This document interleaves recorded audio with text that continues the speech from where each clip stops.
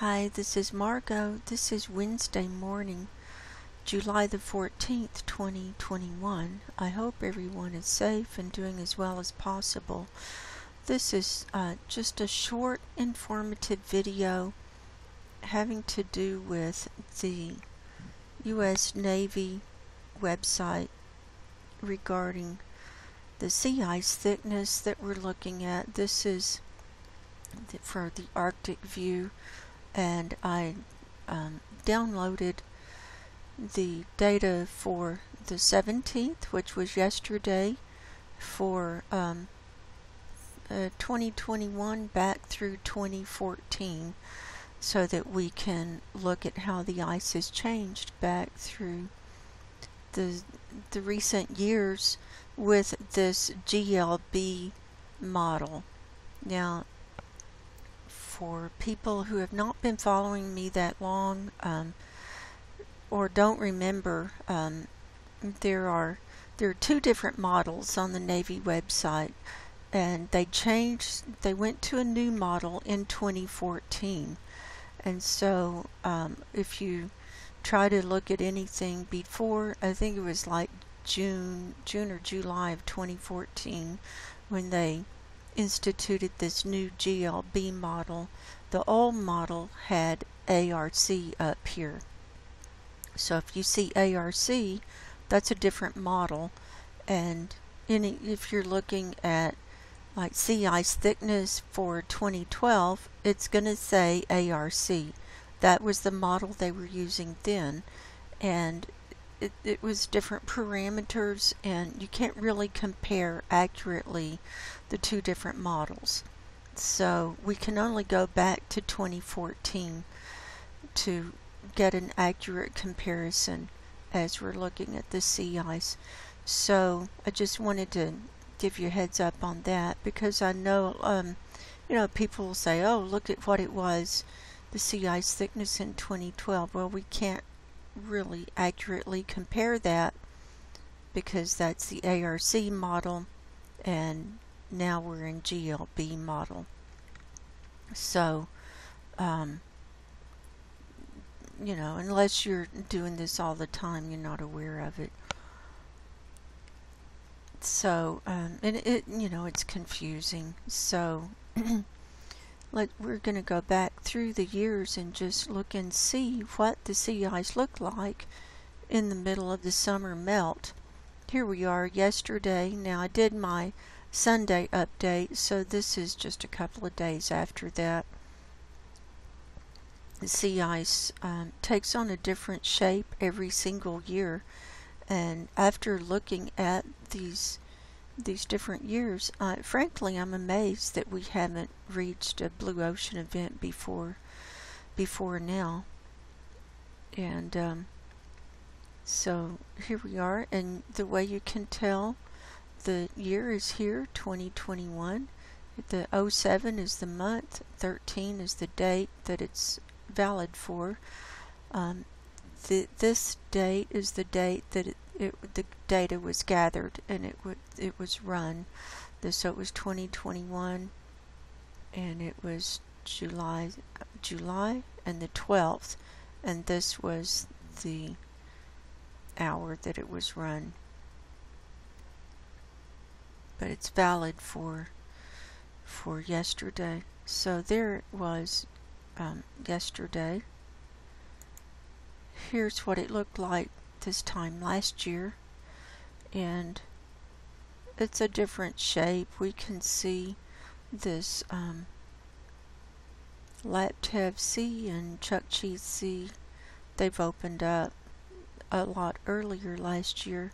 Also, there was less ice here in the North Kara Sea this time last year. This eastern edge was melted in more. There was not as much thick sea ice here in the Beaufort Sea, but this area here in quadrant 3 and 4, it was thicker. We still had what was left of the multi-year ice was down here above Canada and Greenland. And now that, I'll show you that.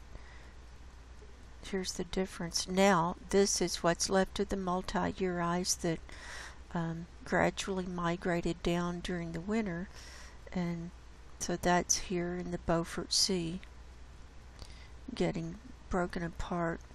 And then what we have above Canada and Greenland, it's not as thick and not as concentrated, and it's also starting to come out through these tributaries.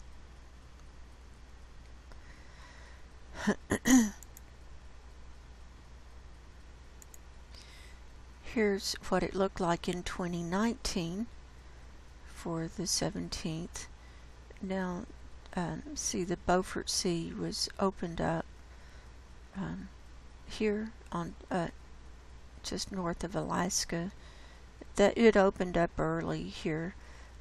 We had more ice that extended to the Siberia coastline here, and not see the Kara Sea, it was opened up, so no thick sea ice here in the North Kara Sea.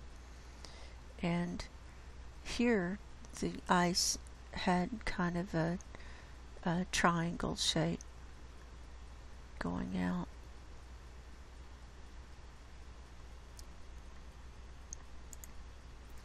Here it was in 2018. I started following all this in 2018, and I didn't get, I just learned as I went, so you get more proficient at reading this stuff and reporting on it as time goes on. We had thicker sea ice here going all the way across the Arctic basin. You see it was spreading out, and we don't have any thick sea ice in this, around past the North Pole this year.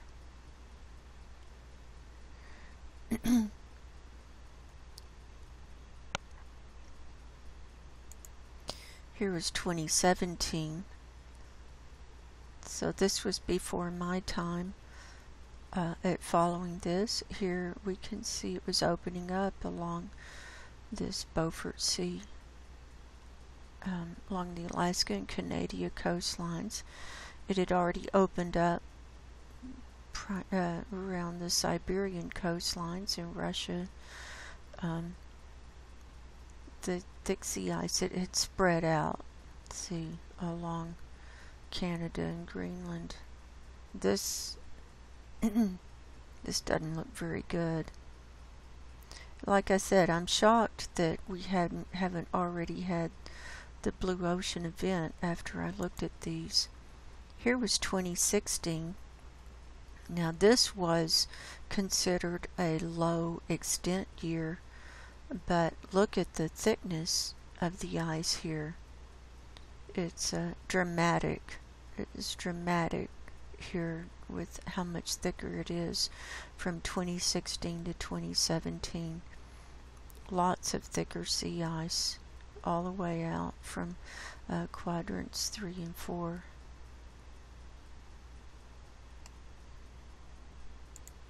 Here is 2015.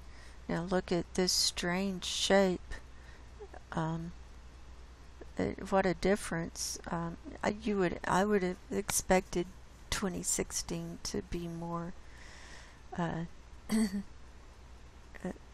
more looking like this, but it was 2015. And for extent, they count every little crumb of ice, every little morsel, they count it, even if it's not healthy ice and not very well put together. And then the final year that we have in this model is 2014. This was the first year that the Navy did the GLB model. Look at the difference here. It's dramatic, and look at all this thick red into the red and the dark red, which was 5 meters thick and above. down here along the Canadian archipelago and up, and then we had the greens coming out, so that was like 3 meters thick here. A lot of aqua here. The bright aqua is about 2 meters thick, and so it was just in a lot better shape in 2014. So there we have it. A comparison as far back as we can go accurately in the GLB model for the Navy. And here we are today. Quite a difference, huh?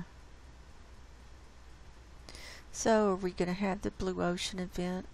It could happen.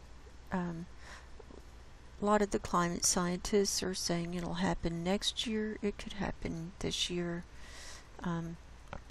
If we don't have the full blue ocean event down to 1 million square kilometers left of sea ice, which would be just fringes of ice around the coastlines, basically. If we don't get down to that, we're already experiencing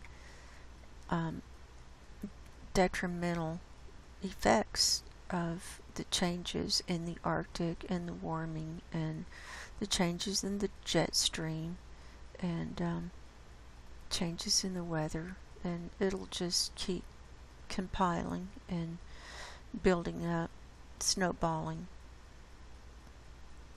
So, and along with this, we also have to think about,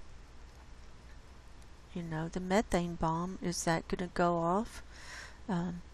This Laptev Sea is sure opened up, and there are huge methane stores in the sediments there that are warming up very quickly.